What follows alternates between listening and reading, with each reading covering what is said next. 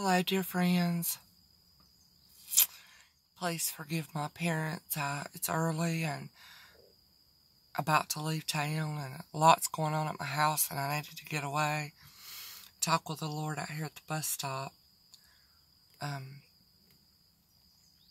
Again, I didn't plan to share anything with you, but this keeps coming to me. I keep being reminded of it, and I want to remind you. Like I said, please forgive this puffiness and everything. I'm just hardly awake. But what it is for your mind, for my mind. The Lord cares so much about us and our worries. Our minds being weighed down. He knows that. And He does not want us to be worried. How many times in the scriptures does He say, "Fear not, do not worry"?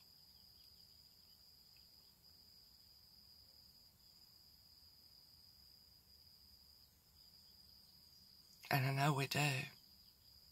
We do.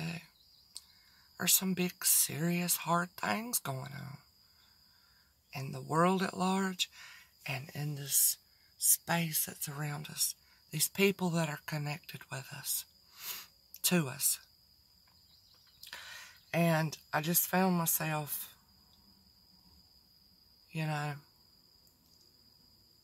hear, I read, and I see the cares and troubles, the heaviness people carry, what they're going through, being tested, tried, being in a dry place where it feels like nothing's happening here.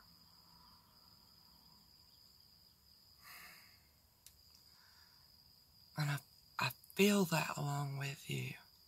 I do. And it concerns me very much. I was just talking with the Lord about, Lord, here I am about to go off and to a nice place with my mom, who comes once a year to visit from Maine. And there's all these people with so much going on in their lives, and I don't really want my mind to be, my mind is on them and what they're going through. And Lord, how can I help all these people? You're in the same way. Those connected to you, you sharing their burdens, don't you? It's not just you out here in this world and what's going on with you. It's all these that are around you and connected to you that you have love for.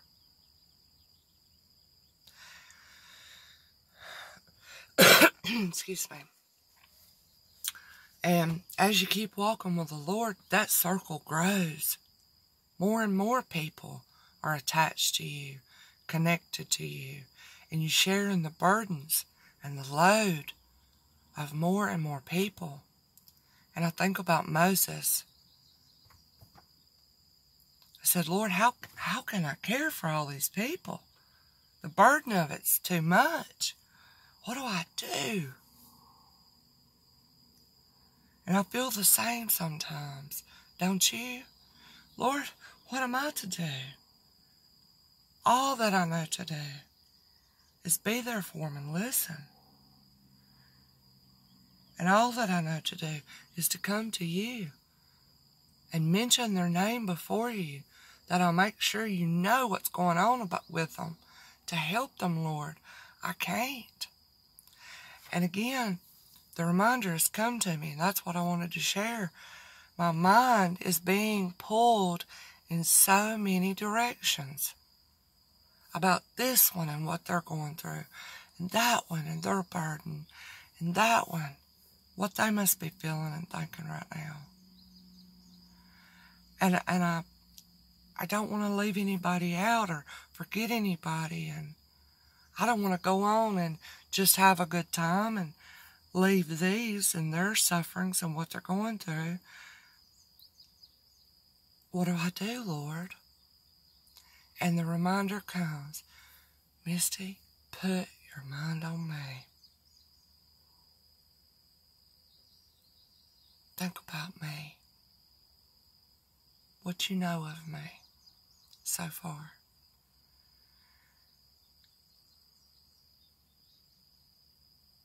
And that just increases our faith. It does. Because doesn't it feel sometimes, if I'm not thinking about that and that and that, if I ain't got my hands on it trying to fix it, if my mind's not spinning and those wheels turning to figure it out and what's the solution to it and this, that, and the other, then it might all fall apart. I do. I do. But the Lord said, come to me. Get alone with me. Put your mind on me. Talk with me. Pour out your heart, every thought, every fear, every body, whatever you need to do, and leave it with me.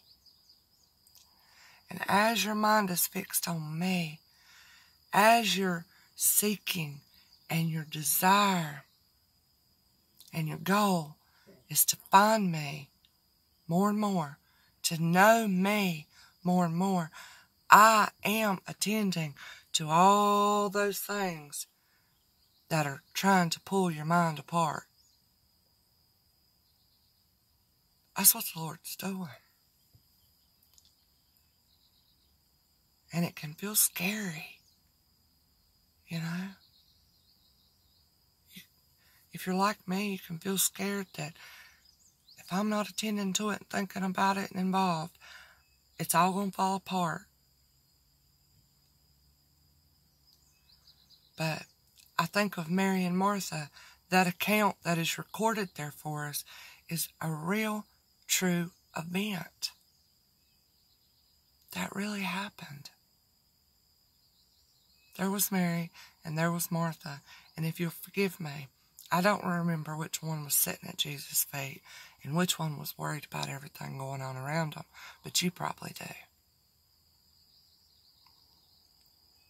And one of them, maybe Mary, was there at Jesus' feet, listening, learning, thinking about him, paying attention to him.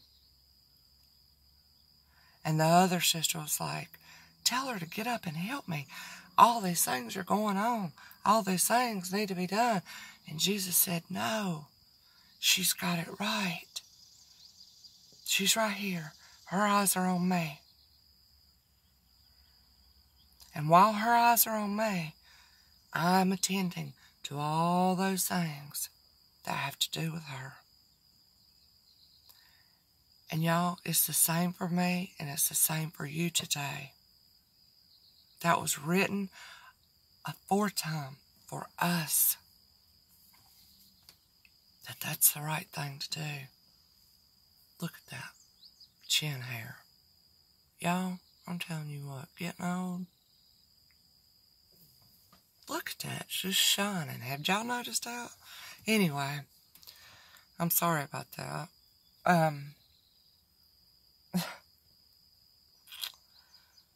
I just wanted to share that again. It won't leave my mind. And you know, as our minds drift off of that childlike faith in him, that he's got all this. Really, Lord, that's all I'm to do? Keep my mind stayed on you? And you'll handle all these things? That's so simple, are you sure? That's all I need to do? Yeah, that's all we need to do. That's all we need to do. So I just wanted to remind everybody of that as best you can, and ask them. I have to ask them, help me keep my mind on you, Lord. That I'm not filled with worry about this one, and that one, and the other, and that situation, and this. Put my mind on you. And as you seek as you make the kingdom of God your primary concern, he said all these other things will be added unto you. I think about it that way too. As you, in your best, try to set your mind on things above where Christ sits at the right hand of the Father in complete control, all knowing. There, anything we need, ask. There, anything we want to learn, ask. As we're doing that, he's attending to all these earthly things going on around us. He is. Let's try to do that. It increases our faith. Write it down, so that you have proof for yourself. Wow, he really did work that matter out. While I just, my best, tried to obey his word, to keep my eyes on him, to seek first him, what he might have to say, what he might have to teach me through all this. And he will work it all out. He will. That's what I wanted to remind y'all of, because I'm being reminded of it. And I know how it is to have your mind full of worry. So much going on around us. But y'all, heaven and earth and the fullness thereof is his. He knows what's going on everywhere, in every place. He sees it. He sees it fully. He sees it completely, from beginning to end. Here we are in this little space of time, in this little generation here on the earth, with things happening. He sees it all. He was with our forefathers. He was with Mary and Martha. And he's here with us today. And he will be with those that are on the earth in generations to come, Lord willing. He will. He's got it. He knows people. He's been dealing with them for a long time. He knows how to fix every problem. Nothing's new under the sun. He's seen it all. Though it may be a new thing to us, not to the Lord. He has complete control over his creation. Even the enemy and his workings are limited. The Lord knows. He knows what's in your heart and on your mind today. Stick close with him as much as you can. When thoughts come, turn to him and say, Lord, I'm trusting you here. I don't know what to do. And watch and see that you might see his mighty hand working in all around you. Our trust and our faith grows in his ability, and that he is who he says he is, and he always will be. We don't have to worry that that's going to change. We don't. Our Heavenly Father. Our Heavenly Father. There are no words to describe. And what we need is to understand more his love for us. That'll help us. Yep, that's what I want to remind y'all of.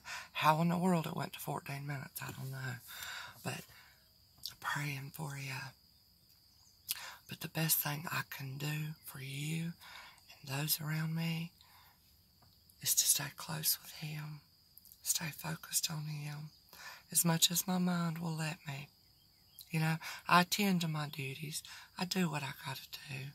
But when everything holds still a minute, put my mind there. And He's taking care of all these things. And He's doing it for you. He is. And our faith will grow in Him. He's so deserving of our attention anyways, isn't He? He's got all the answers. He does. He is the answer to everything. Blessed be the name of the Lord, now and forevermore. I love y'all. I'll talk to you soon.